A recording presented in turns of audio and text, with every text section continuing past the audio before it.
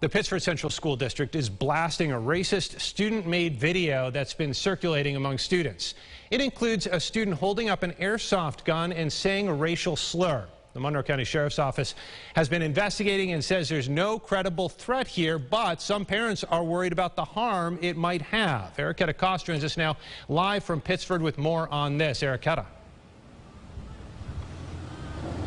Adam, parents say racism is an issue that goes beyond just Pittsford Central School District, even with several incidents similar to this one at this high school dating back a few years.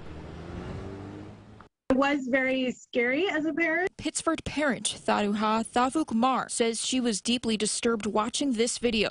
News 8 obtained the video from a source but is choosing not to air it. The Monroe County Sheriff's Office says there's no threat, but parents like Thavukmar say it can cause a lot of harm mentally. My oldest was having severe anxiety. When we were talking about it, I've had that trauma, the racial trauma happen to me. So I made sure that I talk to my kids about it. She says it's not the first incident in the district either. Back in April, the district pulled a worksheet they called insensitive in tone for a lesson on slavery. And in 2019, a few other incidents, a Black History Month display showing white historical figures and a heated track meet where racial slurs were uttered.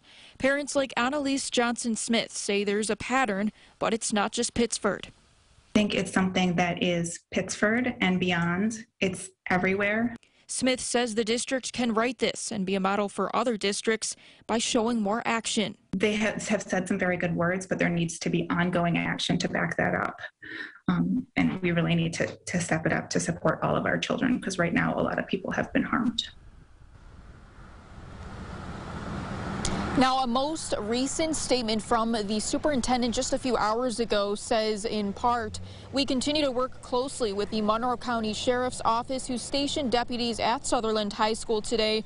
Out of an abundance of caution, counselors in our schools are available and trained to support students impacted by these incidents.